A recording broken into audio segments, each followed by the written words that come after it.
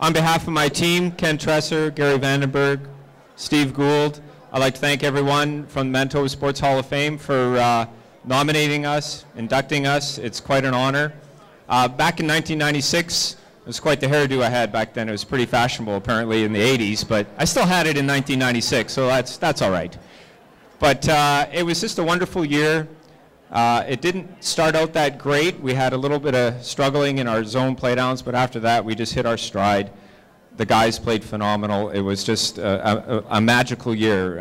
Steve became the tick man at that time.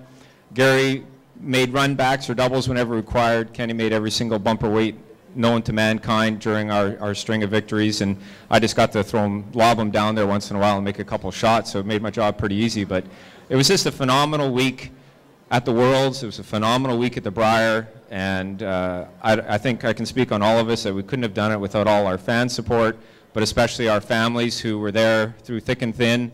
And it was just fabulous, and what can I say? It was a magical year, and we can look back on that, and I know I speak again for them all on how proud we are to wear that maple leaf on our back, represent Canada in Canada, and win a world championship. So it was just a fabulous year, and fabulous teammates, and they're still good buddies and friends today, and it's an unbelievable road that we had that year. So again, thank you very much, and enjoy the rest of the evening.